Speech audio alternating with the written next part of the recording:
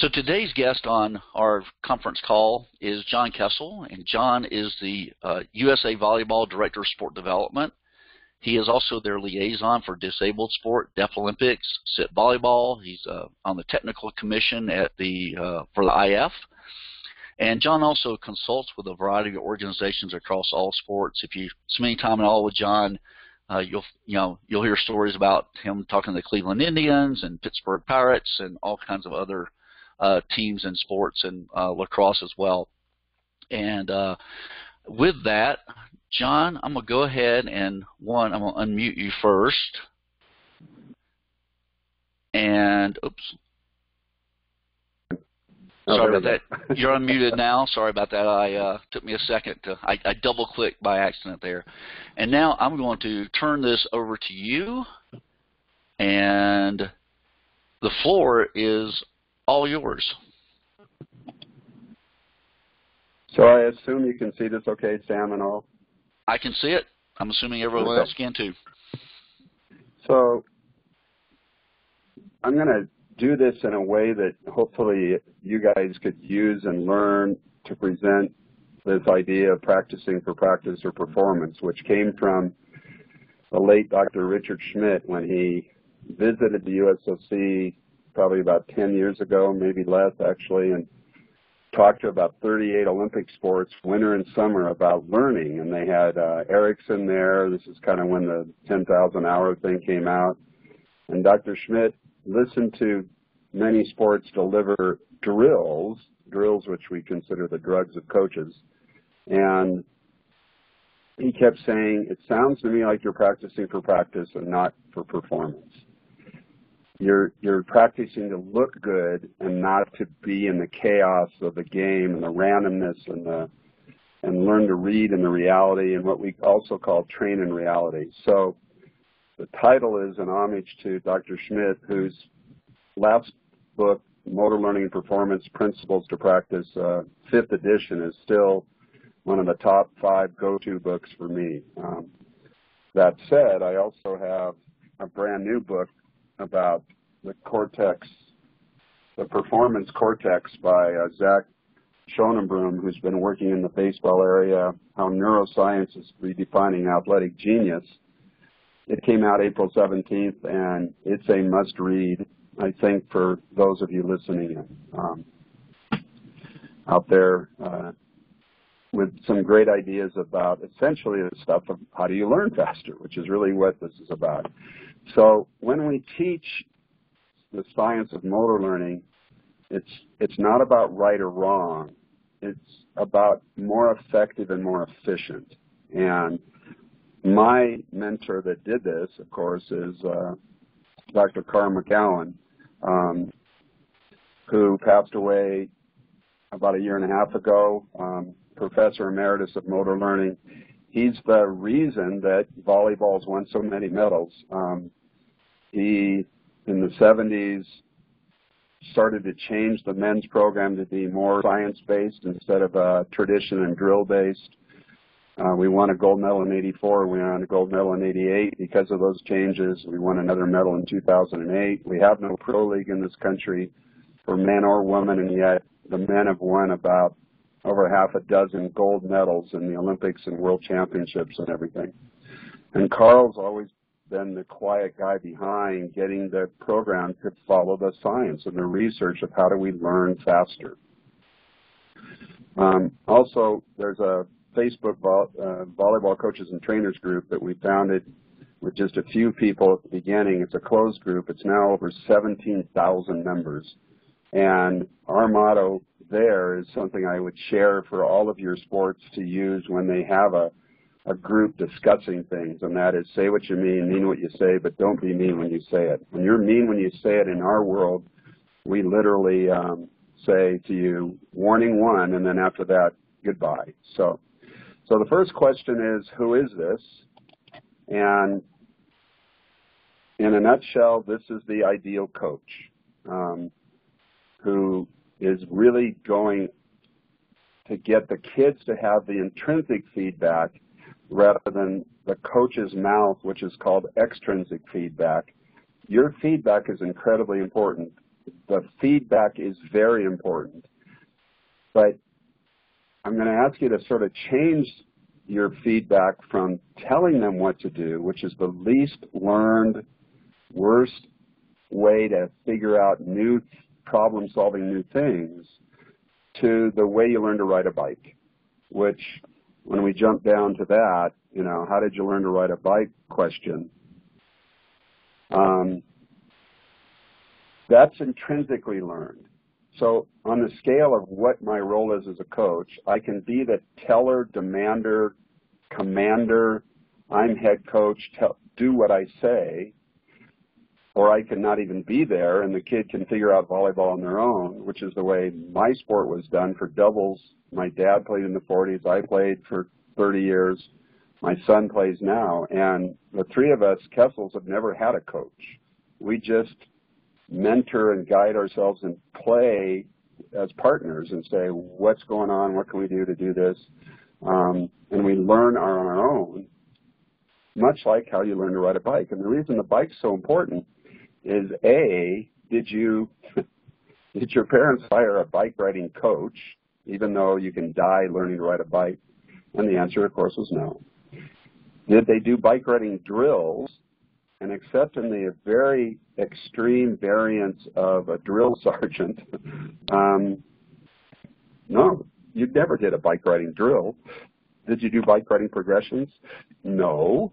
And did you go to bike riding summer camp? No. You learn to ride the bike intrinsically. And why that is so much about learning is that you may not ride a bike for 2 years, but because you intrinsically learned it, you can still ride it immediately. That said, specificity is a huge part about practicing for practice versus performance and why we want to work on performance. Specificity is seen very clearly in a highly recommended video to watch called The Backwards Bike. Multiple millions of views on YouTube. This guy has one thing change on his bike, the handlebar goes right and the wheel goes left, and he can't ride the bike for 8 months, even though he's ridden a bike for decades.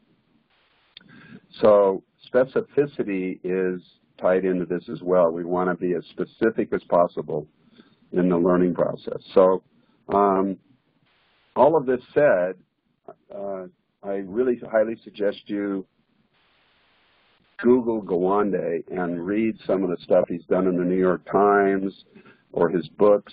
This book, the performance word is in it, of course.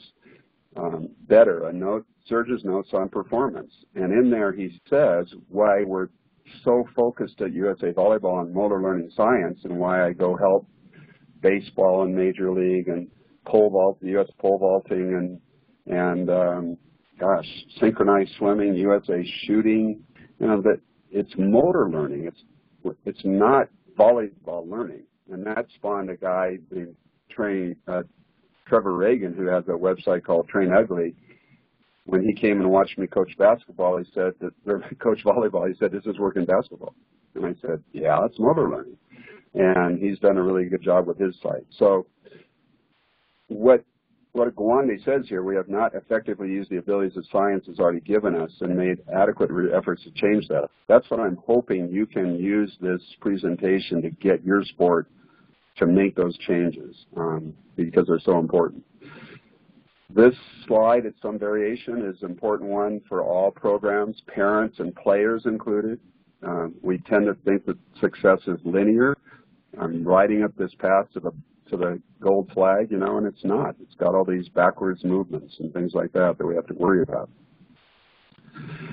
So one of the recipients of learning by playing and learning through games and learning through the reality of volleyball is my son. This is a picture of him blocking on number 5 on the right side. He's in his 4th year playing professionally overseas. But yeah, of course, I work at USA Volleyball. This kid did 10 sports growing up, and so did his sister. So I'm coming at it from a parent point of view as well, not just a scientist point of view. I strongly suggest when you do just about any clinic that you found these are motor learning principles that we're kind of chomping on about how to get from practicing just to practice to performance. And this quote in both Spanish and English is a primary use slide for me, which is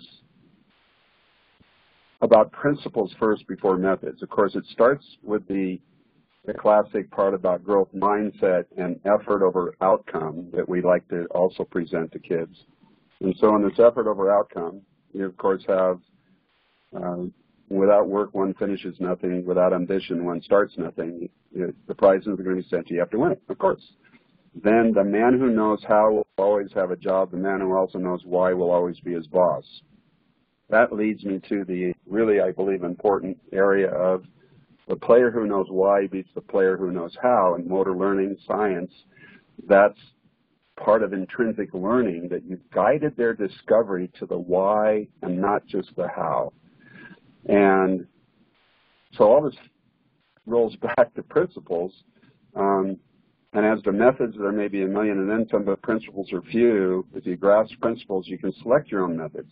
So I'm here to take principles. Now, why this blows me away is that this coach that's saying this is Ralph Waldo Emerson back in the 1800s.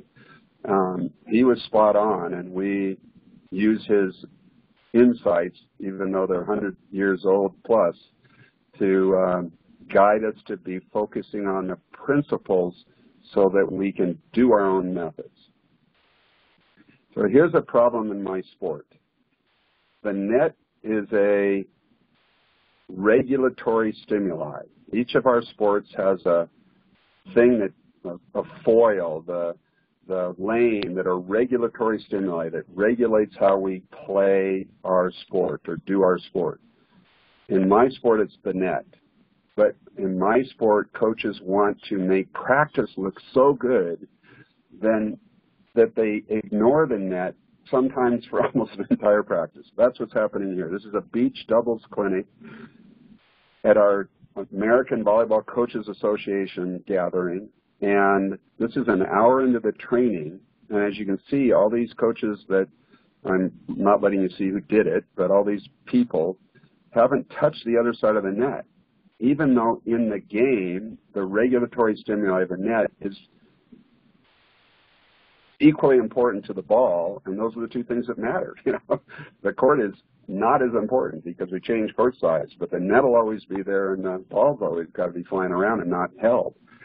So to ignore the net makes me really frustrated, but people do that so their practices look good. And so we have this saying that, you know, this is a sign you put up on your gym that you can't use the court without using the net, because the time is only 2 hours long and then you don't have the net. You can do these other no net things in your sport someplace else, but make it as game-like as possible. We know that environment shapes behavior and that repetitions matter. So here is an example of creating smaller court games to get a lot of reps, and in this case it's rather than the one net, there's 4 smaller nets, and we can put 32 kids getting a doubles experience on here rather than the 4 kids that take over the whole court, or the 8 if they play a game we call speedball. So our national team buys into this, and Karch, 3 gold medals of playing, is now giving back to our sport by coaching, and he won a silver. Lost in the semis 15-13 after their number 1 player went down with a knee injury. So he's back to see if in Tokyo we can finally get the first women's gold medal. You see, the women in our culture tend to be drill-based and coach-powered, and our men are more game-based and player-empowered, with the coach providing the feedback but not running any drills. And Karch has made that shift along with the help of his former head coach, Hugh McCutcheon, who won the gold medal in 2008 and then, by saying science has shaped everything we do in the gym. All the science says that most learning, or about motor learning here, takes place when the practice looks like an actual game, which is really random and not super controlled. So we're trying to get, we're getting the most transfer we can get. And that's this, what in practice shows up in the game. That's called transfer. And we know a lot of things about that we didn't know 10, 20 years ago. This is a simplified motor learning chart. I have another one coming up a little bit later, but this one basically says you see it, then you do it, and then you get feedback intrinsically and extrinsically. You and I are extrinsic. Internal is better. That's just riding the bike.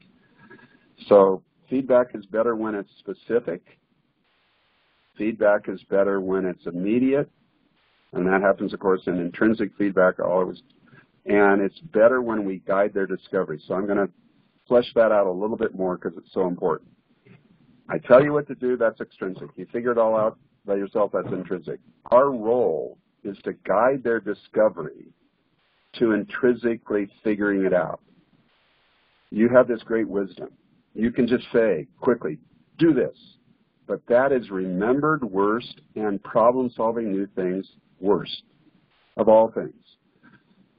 Since learning it yourself takes time, our way of guiding discovery through your questions and your guided discovery of things that you know that they shouldn't be told the answer but figure it out themselves may take 4 or 5 steps, but once they process it, it's almost as good in learning and problem solving new things as if they figured it out themselves.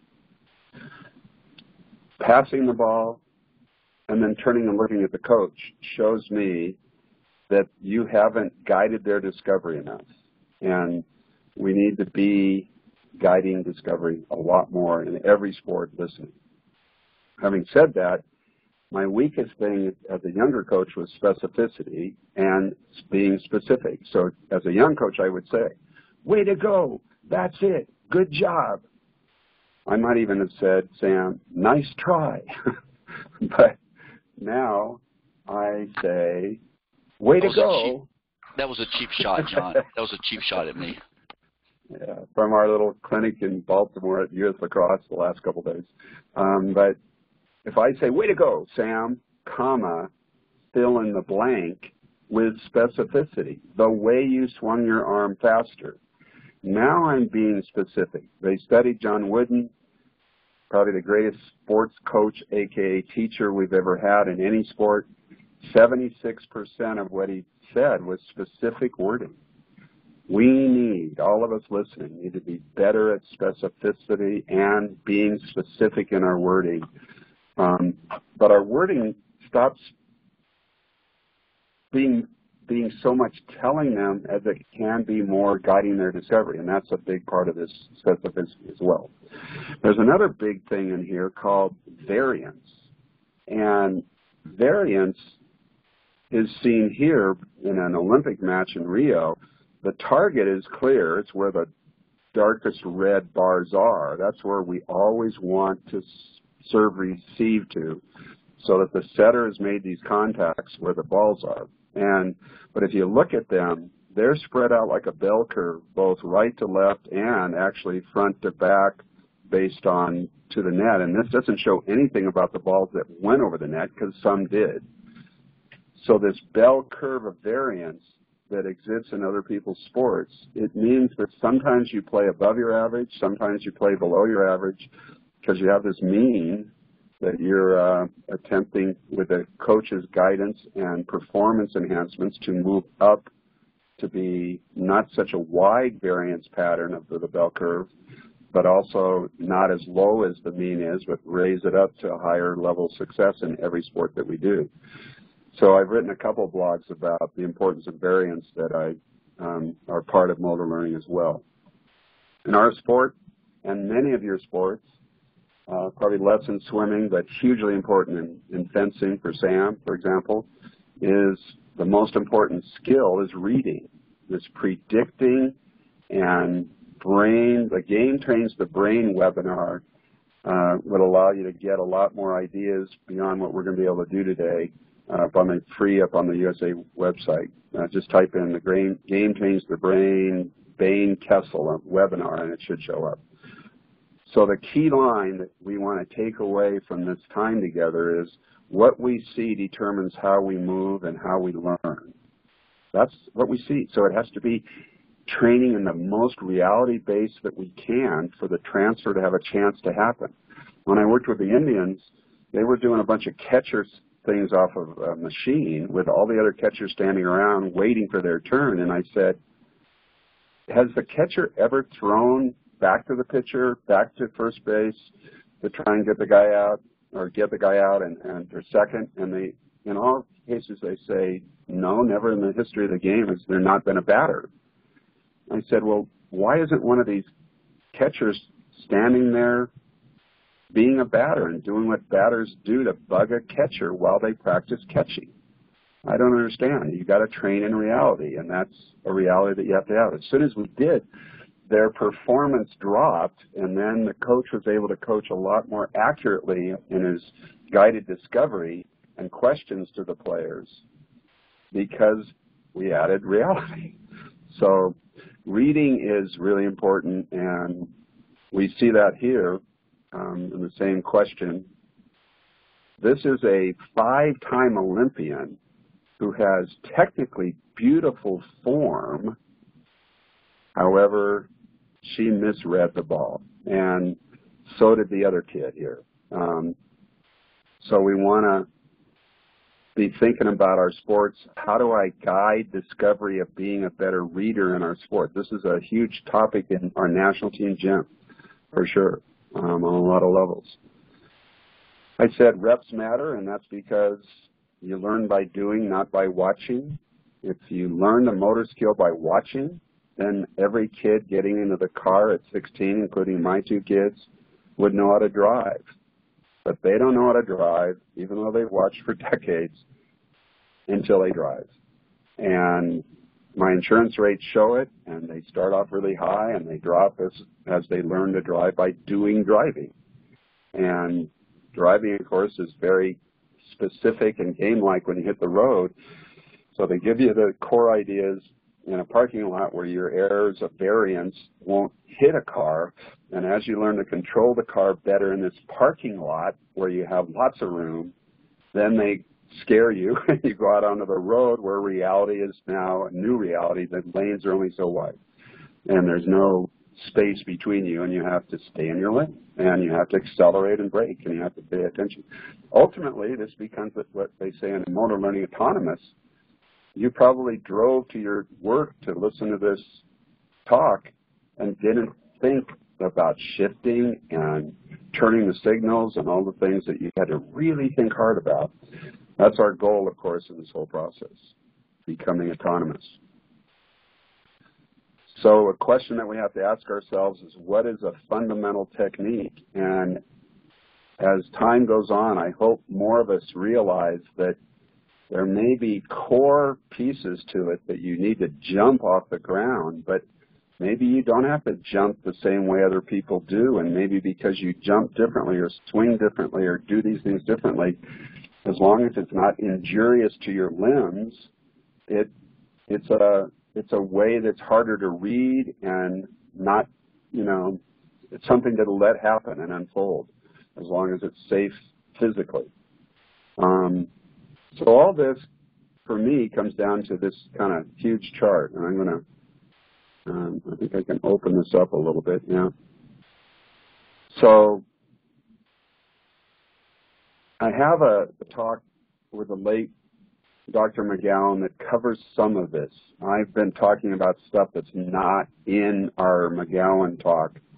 But using that same triangle of see it, do it, talk to yourself internally, or get feedback from the coach externally, we know these things that matter, and that's on the screen. And so this is a whiteboard at one of my motor learning chalk talks. Did a very similar broken out one when I worked with the Indians. But I'm going to just review some of them quickly. Words have little meaning to beginners in motor skill learning. We do a lot of ways to show that, and a lot of videos on America's Funniest Home Videos would show that as well. The goal we present in what we call 4x4. 4 cues, each skill max, and max of 4 words that are the cue words positively phrased to what we want to see happen. That gives a framework, but we want to let the technique / their individual body fit within those frameworks, but maybe you only need 3. And the reason it's so short is because the more you know, the more you tell them, then the more you confuse them. So we need to simplify. Simple is better than complex. There's another slide here a little bit later. We also know that I hear and I forget it, I see and I remember it, and I do it and I understand it. So when we do clinics, we get as many of our coaches out doing it rather than watching it being done because they understand it far better. And finally, the goal is that it's presented through more stories instead of facts. Humans remember facts better when they're woven into stories.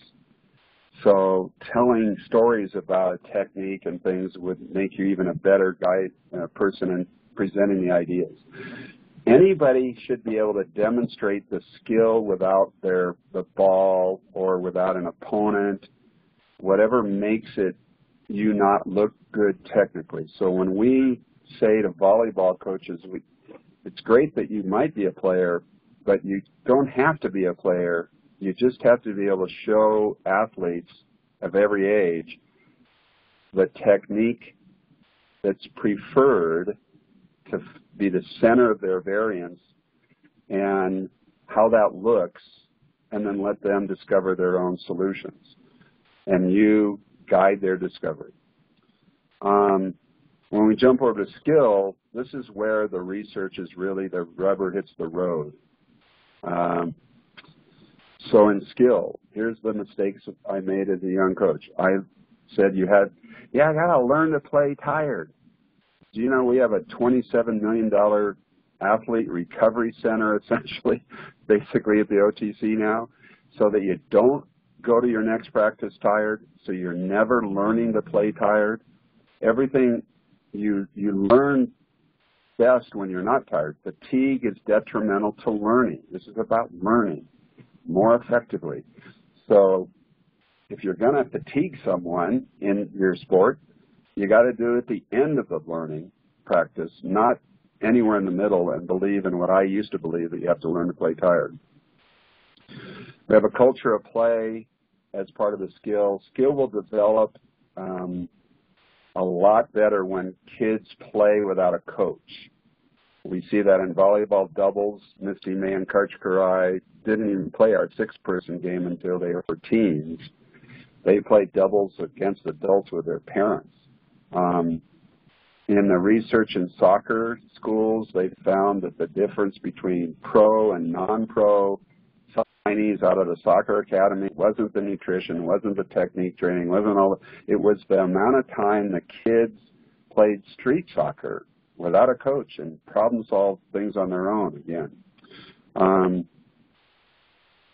There's no such thing as muscle memory, so after this time together, I hope you bite your tongue every time you say muscle memory. Your biceps don't have little cerebellum in them. There's no brains in your muscles anywhere.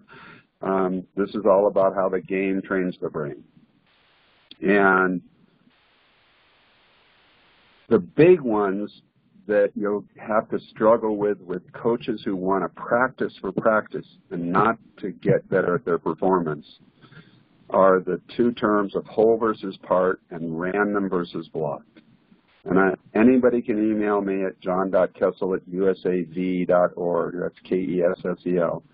And I will send you a 25-page paper about the superiority of random over blocked and whole over part training that is a response with tremendous amount of research to help guide our coaches to be comfortable with making the change to the fact that random training is going to look uglier. That's what was said in our gym that Trevor said, does Karch says train ugly? Can I use that term? You know, we also say chaos a lot because our Olympic women's team is out of system 48% of the time. 48%. So the research says training game-like in any sport more chaotically, randomly, is superior to learning and problem-solving new things. Back to the same stuff. Now, out of all this, we want to get the reps, so that's why we do a lot of 2-on-2 and smaller-sided games, and why I think basketball is going to see another jump in skill when the Olympic 3-on-3 game starts to see people cross over to the indoor 5-on-5 game. Pretty important to be able to be comfortable with the chaos and know that they are learning and remembering better by forgetting and having to problem solve again. What blocked training is when you shoot it or do it in a row so you look good. And I was talking to the PGA guy, Ted, at this ADM thing Sam and I were at the last 2 days. And he was saying that, you know, guys like Davis Love and Tiger Woods and Jack Nicklaus all follow the speed first, accuracy second. But he also was saying, when I said, why are we, you know, you should go to a driving range and play a round of golf on the driving range. And he says, our top pros are starting to see that that promotes better learning and transfer into performance. So they, too, are starting to do that. And that a couple of their people, I think it was Davis Love, also said, I play a game. I imagine that I'm playing a game. Well, when you don't hit the driver 20 times in a row until it feels good, but instead do what in the game is, I hit the driver, then 3 holes later I hit a driver once, in my case twice because I shank it out to the out of bounds and have to hit it a second time. But I only hit it 3 times, you know, before I'm somewhere out there on the course. That is random training versus block, which you see at the driving range where they do so much. Now, is there learning happening in block? Yes, but it's not as effective at remembering it, and it's not, this is all the research says and everything, and it's not as effective at problem-solving new stuff. And those 2 things matter a huge amount in our life and sport. So all the things of the skill lead us to us, you and me, feedback, the person that guides discovery, so it's more intrinsic feedback, and the person who gives other feedback and other things. So I already said be specific. I've always talked about solutions, not problems, so that's a pretty important thing. In our feedback, you see try, but, and don't all crossed out. And we talked about that again at the ADM. There are 3 words that in your feedback should be not said. You never want to say don't. You want to say this is what you should be solution-oriented. This is what you should be showing. Of course, we also should say show me rather than tell me. It's great that when a kid tells you what they should have done, you say, great, now show me. And I'm going to throw in something that's not on the slides at all. Put the player's name last when you teach anything beyond individual sport. What does that mean? There's a huge difference between saying this. Sam, when you blah, should you blah or blah? Sam? Well, obviously it's blah.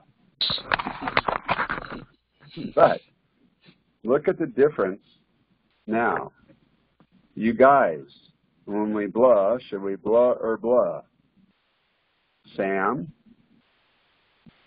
You see, when I talk to my kids and I put the player's name last, it doesn't allow everybody to go, oh, good, Sam has to answer this and I'm out.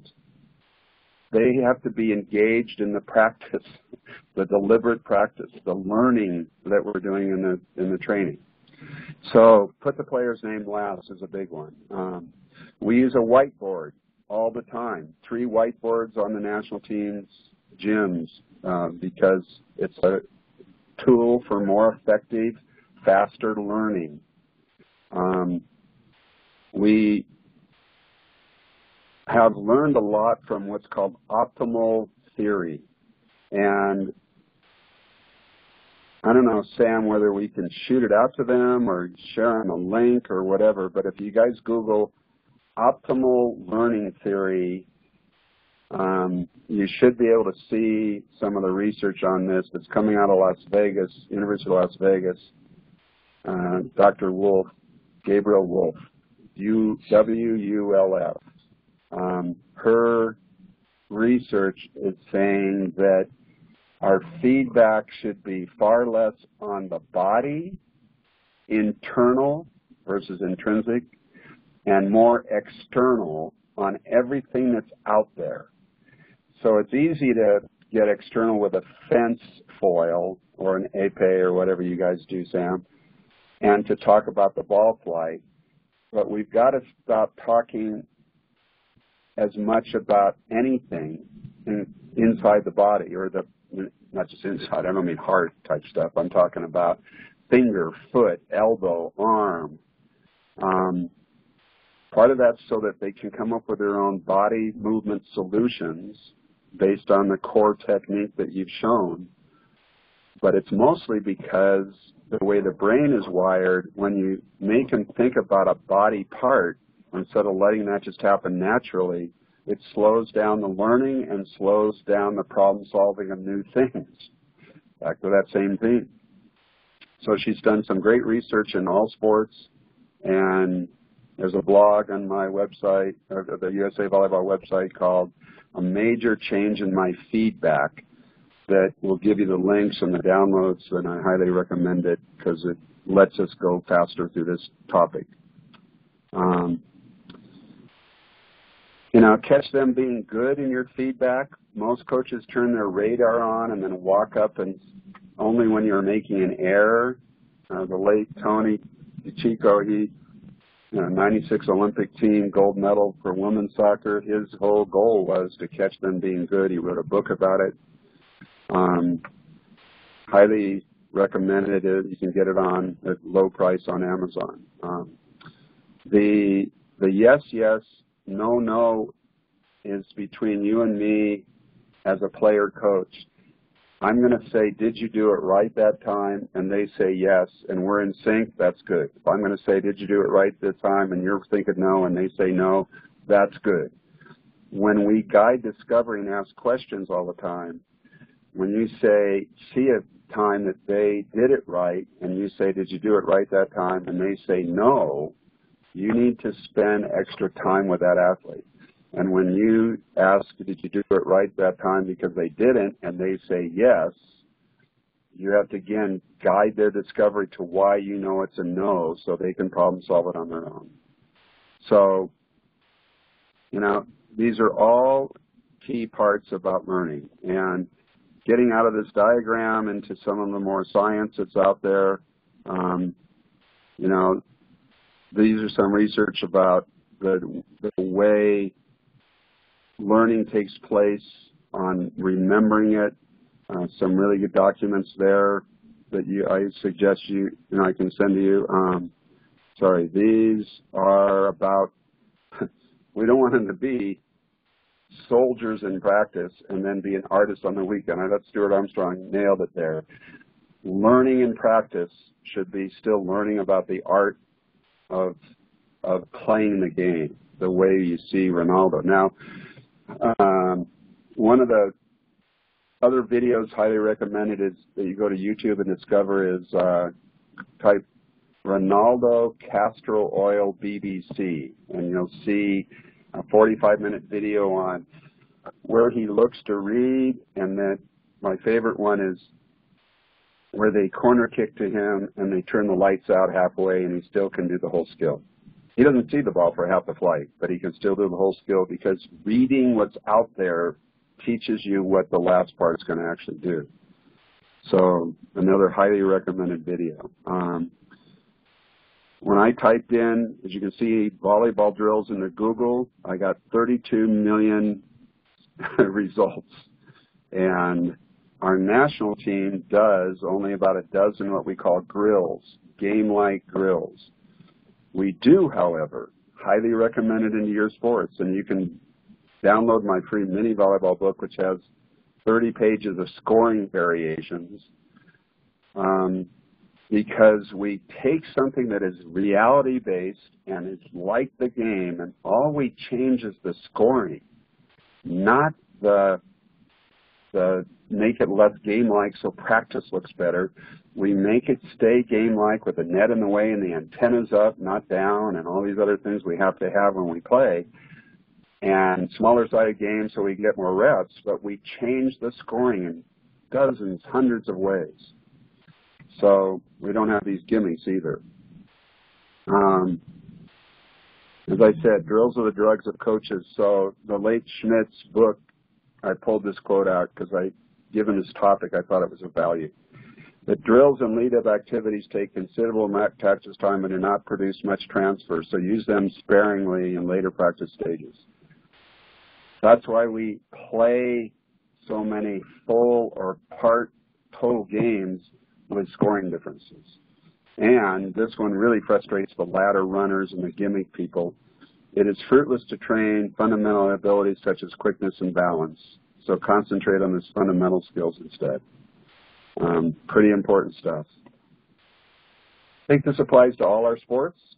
Brazil's great players. They're one of the U.S. and Brazil are the only two countries to beat every Olympics and medal since 1984. It's not Japan, which a lot of people think, or Russia. It's the USA and Brazil. And their best players said, my first coach is the game. And I really, really like that. I'm showing this slide because I'm wondering if in fencing, Sam, let's get you involved because I've been doing a stream of consciousness here. In fencing, what's a good mistake in fencing versus a bad mistake as they strive to be perfect in doing a skill? These dogs presenting you an example of it's better to err over the target of the barbed wire too high than it is too low. They're both errors, too low and too high. Is there positive and negative errors in fencing and a skill movement? Wow, good question.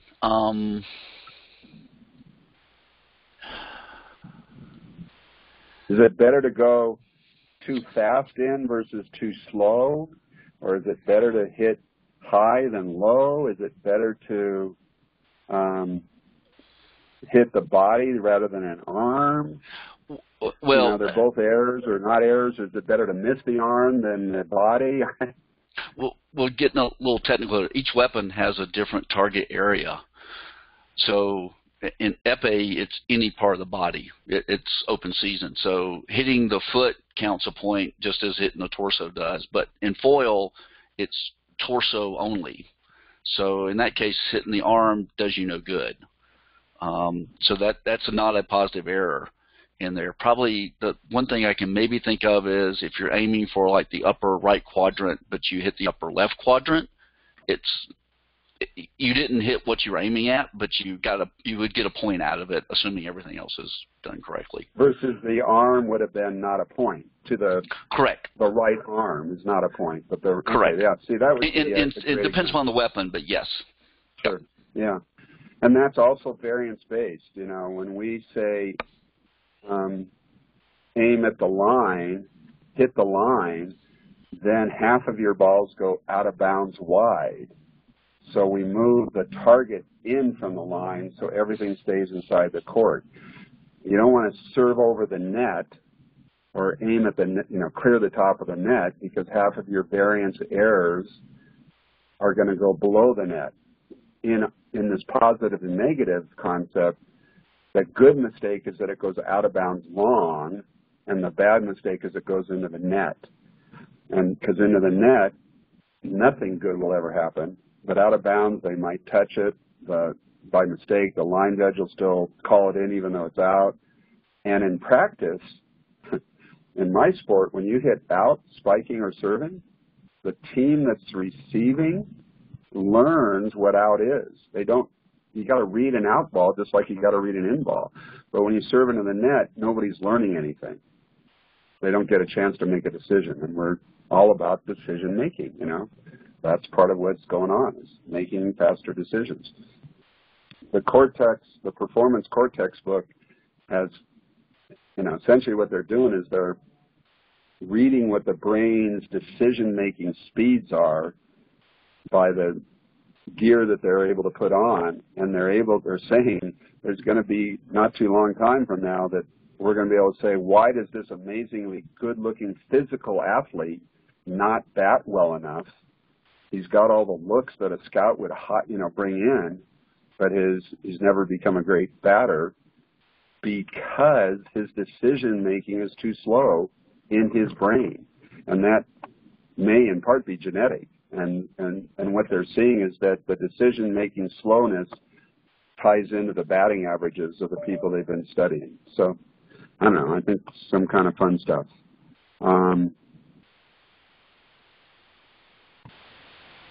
D-Hawk says some great stuff. Simple, clear purposes and principles give rise to complex, intelligent behaviors. Complex rules and regulations give rise to simple, stupid behaviors. We think that's pretty important. Love searching John Holt, a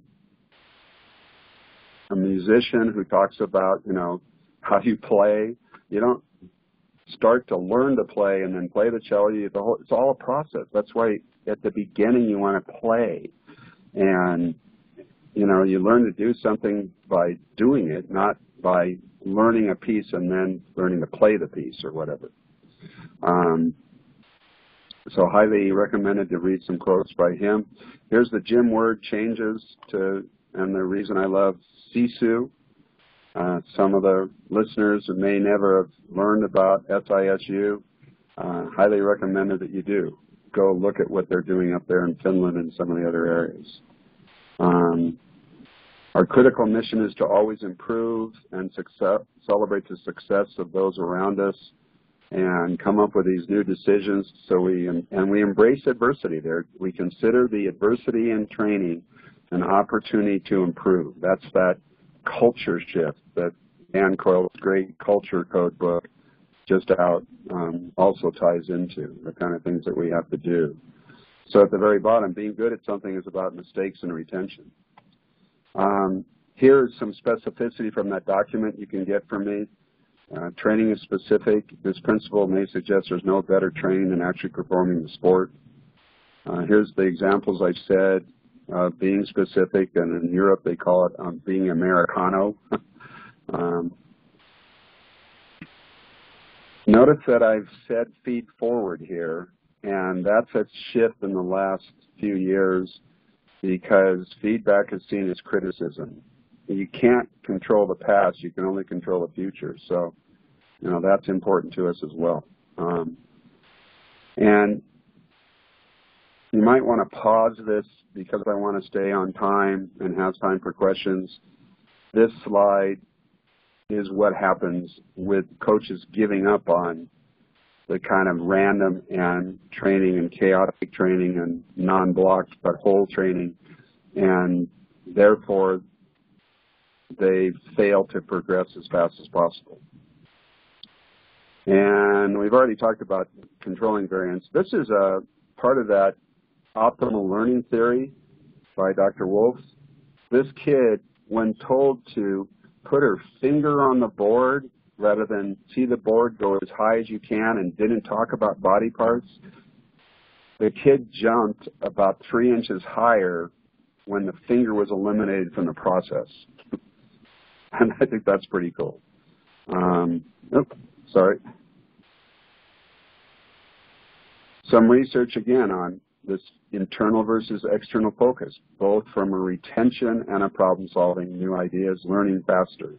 But a few years ago, we didn't know the importance or how much retention was mattering, and so finally some new studies have said that, for example, here, block versus random, while it looks better in practice, the retention is worse. And that's why you got to be comfortable with the chaos, because they remember all the things you're teaching better. It's pretty hard for some people to deal with, but that's what we know. This is the research on street soccer and other sports, doubles volleyball without any coach. And again, another national team whiteboard example. because it belongs in your training. So we're going to close on what summary feedback is, and that is, as you see, if I stay on them and feedback every time versus what we often say, coach on the averages. And in coaching on the averages, I see you do it 5 times. 1 right, 4 wrong. I need to give you information and solutions on the wrong. But if you see him do it 3 times right and 2 wrong, or 4 times right and 1 wrong, your feedback, your talking should be about what they did right. That's the whole catch 'em being good by Tony. Why? Because it's better retention. Can't say that enough. So in the end, kids learn to make decisions by making decisions, not by being told what to do. Practicing for practice. I have parents that see our warm-up before a game, which is chaotic and game-like still, because it's another chance, 10 minutes or 5 minutes to get better at volleyball, so we make it game-like, even though we're getting ready to play a match. We may narrow the constraints down, this idea of constraints-based learning and stuff. We may say, look, the ball needs to go pretty close to your teammate during a warm-up, but it still has to be a game-like thing to read, and it still has to come over the net. It isn't thrown by the coach to the setter. The setter handles passes from teammates who are wanting to hit that pass and then hit. So rather than let it go anywhere, we say get it near them, and then they perform the whole skill of passing, setting, hitting, because we have Marv Dunphy, our gold medal coach in '88, said, since we learned best from things that are game-like, the ideal hitting drill is a pass, set, hit drill. The ideal setting drill is a pass, set, hit drill. The ideal passing drill is a pass, set, hit drill. And I made the mistake of doing way too many digging drills. Look, we look so good at digging, and then in a game, we couldn't dig, set, kill it. I was practicing for practice and not for performance. So there's lots of other examples. I wanted to give a chance for people to question in, or Sam to question me, or whatever. You can reach me on Twitter at John Kessel USAV. You can reach me on USA Volleyball here. And I think Mary, Maya Angelou, when she went out, sadly a few years ago, her most powerful statement is, they won't forget, they'll forget what you said and what you did, but they'll never forget how you made them feel. And that's part of the emotional intelligence of a good coach. In the gym, to get more performance, working with the athletes individually, uniquely, and make sure that they feel good. That's why Cart says we want to celebrate our teammates' successes more than our own, and if we can't, then maybe we don't want to be on this team. Enough said. That's called Fire Hose Motor Learning 101. Thanks, John. Again, a reminder, if you have a question or comment and you want to make it, if you'll just type it in a little chat bubble there, then I'll unmute you so you can ask that question. But I'm going to kick one off here, because this is one that has been bugging me for a while. And now that baseball season is upon us, I'm actually watching a little bit of baseball this year for the first time in a while. And since you've worked with a few baseball teams, this is the other reason I'm throwing this out. What's the purpose of batting practice before a game? Yeah. It seems like grooving pitches is really not going to help you hit better when the guy is going to throw a changeup, and then he's going to throw you a curveball, then he's going to throw you a slider, then he's going to throw you a four-seam ball. It's going to come high, it's going to come low.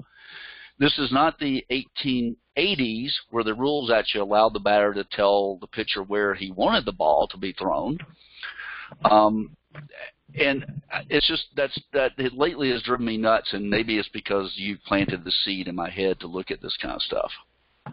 Well, and I think you nailed it on the head. Now let's use that hammer as an example of variance first. You and I hit the nail on the head 100 times, we think we're doing pretty good. But if you flip over the head of the hammer and put a sensor device on it and nail the next 100, it'll show the pattern of a bell curve in your inaccuracies as you're hammering. So batting practice is simply the chance to get traditional confidence in the batters that believe they need it currently. That said, the pitching machines that they use for practicing bunting. Now, let me throw another idea that I worked with the Indians on a lot. Stop standing in line. That's a blog. You can read my Stop Standing in Line blog. But in every sport, since you learn best by doing, we've got to come up with ways in the precious amount of time to do more in the reality-based ways of our sport. So the Indians had a machine and I think 9 people on at the plate, one bat bunting and the other 8 waiting to bunt. Now, the randomness is so important and their game likeness is so important that the first things they've done is they raised the pitching machine to release the spun ball at the normal average height of a release of a pitcher, because batting machines have always been down at kind of like as if you're throwing things by your waist. Well, it's about waist level, yeah, because it's easy to feed the balls in that way. The person who's feeding the balls in, yeah. That's again, practicing for practice and not for performance. Yep. So they've raised so why not raise the machines up to release at a height of a pitcher, which they've done, as we should. But they've got machines now that they are getting used that randomize the pitches, because one of the most famous motor learning studies in baseball is about randomized versus block training. The batters who got, like your old 1800 rules, you're going to get 15 curveballs now, 15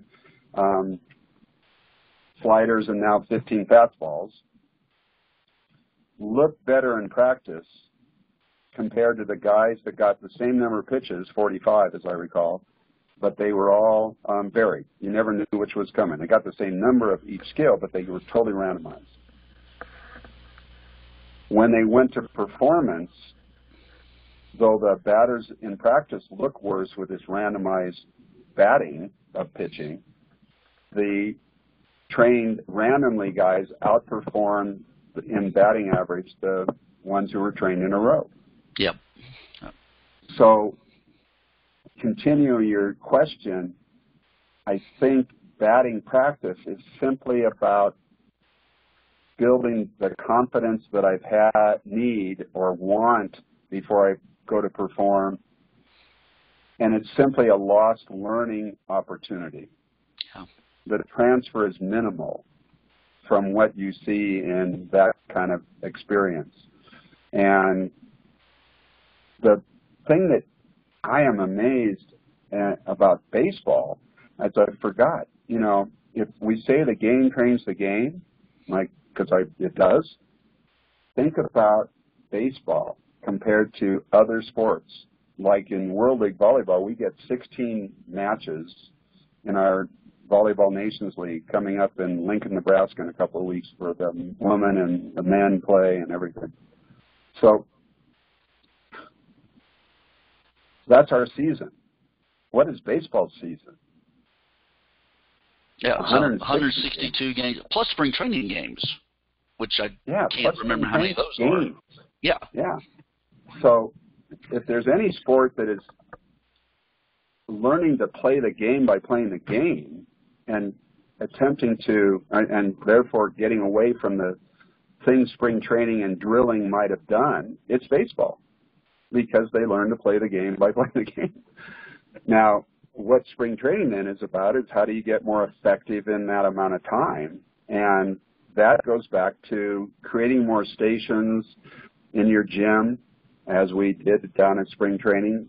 There was a batting practice going on a few, 20 yards away from where they had been bunting in a row in long lines. And I said, can half these batters that are standing around waiting, cheering, and standing in line at the batting cage, can they go over to the machine and do the bunting that they should have done or could have done this morning? Can they do more of it over there and eliminate the bunting line that you had so that everybody rotates through that and you still get more bunting done, but you get more learning in the same amount of time? And the answer was, of course, yes, we can do that, So this sort of shift of learning to do things randomly and game-like, they now have a machine in your batting practice that's going to throw things out randomly, not always the same. Very good. All right, I'm not seeing any questions here in the question bubble, but I'm going to double check and make sure that I didn't click on it by mistake. John, I want to thank you because our time is kind of up here, and I've tried to keep these, sorry. You what? I know, dang it. I think that I have a reaction to that now just because it aggravates you. I think there's some sort of a feedback loop in there that allows for that. I'm working on this skill, and I'm doing what I can to keep these to an hour, and I appreciate your time and sharing this stuff with you. I know several people on this call have heard you give these talks before, but I think this is one of those that repetition really does help, even in areas like this. And hopefully I brought some new stuff, including yes. This book.